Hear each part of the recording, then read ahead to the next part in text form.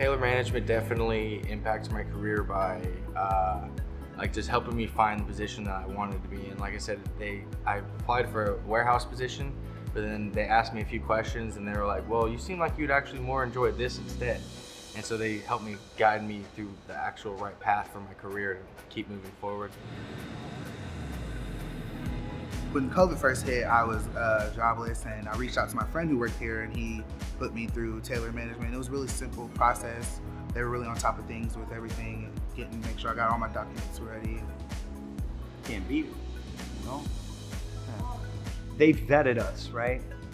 They sought us out when, I don't know, maybe we didn't know how to come here and apply or what we were getting into, right? And I said yes to this with Tailor management, and here I am, you know? They sought me out.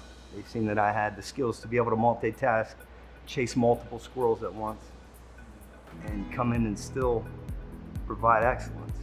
New direction, it was scary, but honestly, I was complete leap of faith, and I can't believe that they gave me like as much leeway and opportunity as they have, but I really feel like I've come into my own being able to work here and work with people I have. They place us here, they make us feel comfortable, they get us acclimated. Once you make it past all the variables, all the testing, all the comfortable, all the formalities, then you go out there, it's a big difference, right? Our backyard's huge. My role, I'm a fueler, so aircraft fueler or grounds fueler. Anything that takes fuel, we're responsible for it.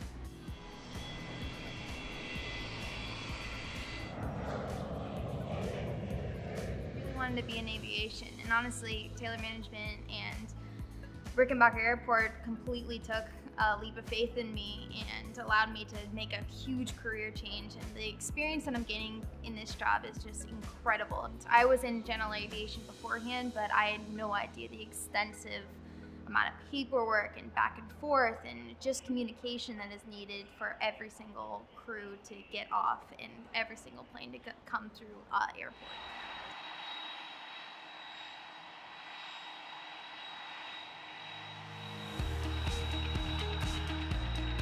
Seeing people travel, I guess, is what I would like the most. Hearing where they're going, what they're doing, how everyone's different and doing different things, but all going on the same plane. When you look at like language barriers or different cultures, it's not that, they're all people too. They land from Dubai or Korea or everywhere, all over, and it's cool. Just every day is different. Like I come in every day, I get to see planes and stuff from all around the world and meet different people from like all around the world, and it's a new experience every day, which is I enjoy.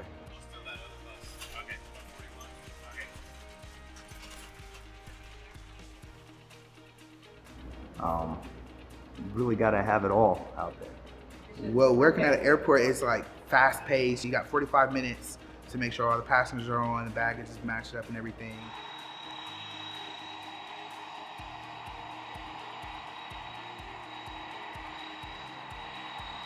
We really are the middleman that talks between the airlines, the airport, and the crew. I really like my coworkers. We're able to get all of our work done, but also have a good time in doing so. I feel like I can always ask them for any help I need or assistance. Everyone's been really kind and open. Dealing with the weather, right? So coming in, getting acclimated, finding out what's the urgent status, what's incoming, what's outbound. It's a 45-minute to an hour operation. We use 2158, which is a 680-gallon-a-minute truck.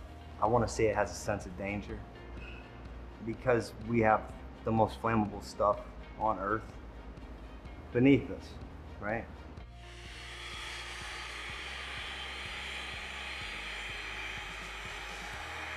The airport is a town within a town.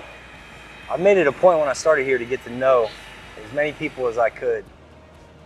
So we're on first name basis with the AMTs, the aircraft mechanics, the ramp agents. Yes, that's Evan. He's a Tailor management employee also. Sky's the limit, no pun intended. You know, they open you up to opportunities that maybe you didn't see yourself.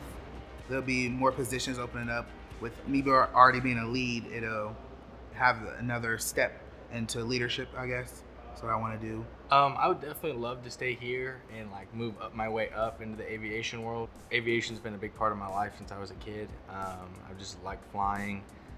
So I was initially going to go in the military, but then I didn't go. But now this is the closest thing to it, so I'm just like, I'm loving it every day and just pushing my limits every day to try to be the best employee here, you know?